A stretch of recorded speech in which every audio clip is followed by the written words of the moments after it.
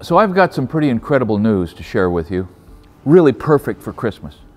If you remember, if you were around here about a year ago, we did a video, or we included in a video a little mention of a young dad with a young family whose 10-month-old little girl had a really crazy rare form of childhood cancer. And we just let you know about that. And here's what happened next. You showed up and you donated almost $35,000 to help them with their expenses.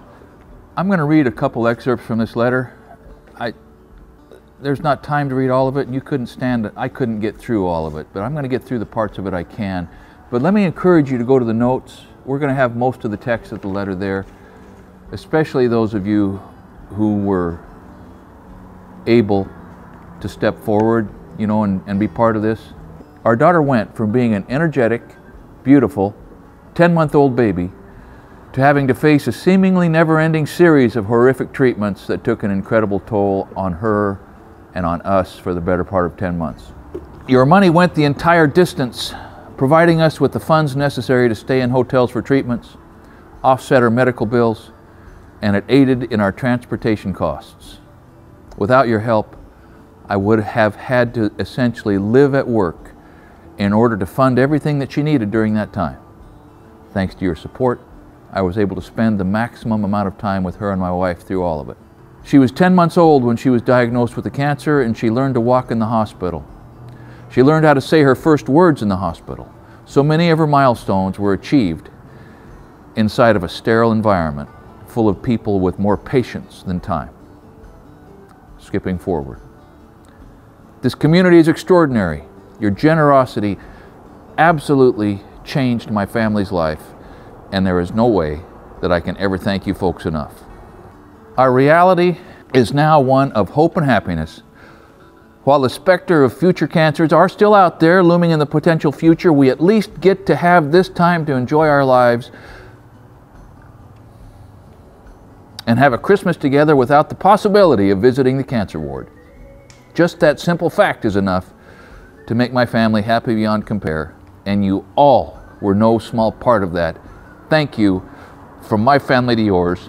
Merry Christmas, Nick, Pelletier, and family. So if you are only able to take one thing, one bit of advice away from this channel, let me tell you what my experience has been in what has been perhaps one of the very most important decisions I ever made. And that is, having kids has contributed more to my satisfaction, to my happiness, to my feelings of having engaged with something truly worthwhile, and to frankly making me fully human than anything else. And if I would have missed that opportunity back in my 20s and my 30s, it would have settled into me by now that I missed the big opportunity. Having kids and then being their dad fully is the best gift you can give the old man that is waiting for you in your future. Thanks for watching, and keep up the good work. Really fun. And why do you bring your GoPro everywhere? So I can remember you. And this is the facing window. Oh, I love that one. Oh, come here. Where's another baby? Oh, yeah. I see Holly. Big smile.